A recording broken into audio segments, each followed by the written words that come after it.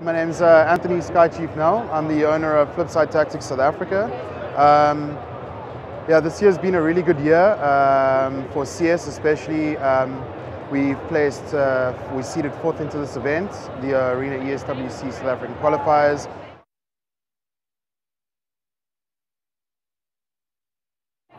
This year's Counter-Strike competitive scene has been exceptionally good in South Africa. We've seen a lot of relatively smaller teams from the previous years coming up and competing against the top three. So we no longer have a scenario where it's either Bravado Gaming or Energy Esports competing for the title. It's more of a 5-team to 6-team case, and going on into the year and next year, we're looking even at a 6 to 8-team core group of competitive teams. I'd attribute that mostly to there being more tournaments, more competitive tournaments, more prize money, more regular tournaments, players coming up from other titles like Battlefield and the PC and console Call of Duty.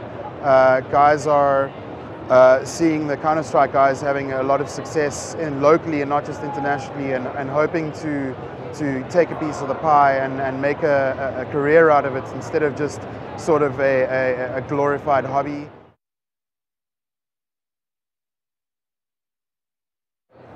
So yeah, we used to be Infinity Gaming, which was around for 2 or 3 years, and we focused mainly on the Dota team and Dota 2 team, and not so much the Counter-Strike side. And ever since we picked up a Counter-Strike side, we were noticed by an international organization which had sort of branched into South Africa called Flipside3 Tactics. And they, on the growth of the esports scene in the last year or so, have decided to jump into South Africa and look for young talent, much like other teams have done in Brazil with SK and Luminosity Gaming. So for us, we are not just using the brand name, we use the international resources as well. We benefit from Counter-Strike coaching and tacticians and various other staff members that assist us in our growth locally. There are other teams as well in South Africa that are starting to do similar things. International organizations coming here like S17. They've recently picked up a local Counter-Strike team and also a Call of Duty team to compete in local tournaments.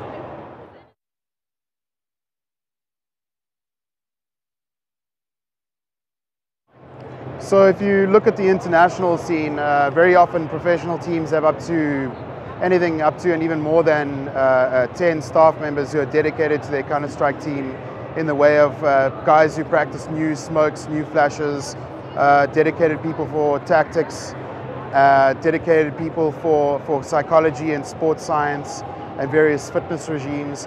And at the moment, we're sort of slowly but surely moving into doing the same thing in South Africa.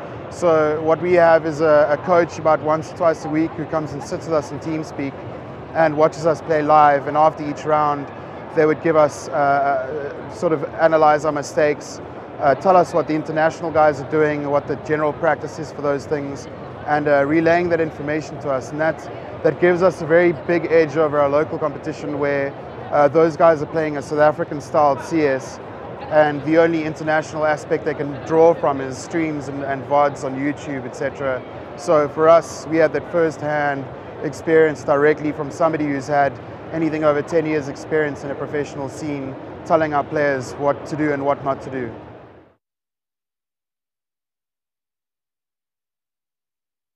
So for a South African team manager, it's a little bit different from the international scene, whereas they have more of a corporate structure. And at the moment, I'm more or less a glorified house mother, having to do shopping for my team, do my team's washing, make sure they pitch up to tournaments on time looking good, making sure that they conduct themselves in a professional manner, ensuring that they're practicing correctly and that they're doing the right things they're supposed to be, keeping their mental attitude competitive and strong, and also ensuring that my players are well looked after at all times and comfortable and ready to play, and they don't have to worry about the small things that general life you deal with on a day-to-day basis. So I sort of become like the hive mind of my team, in the sense that I do all of the normal everyday things so they can focus specifically on the game.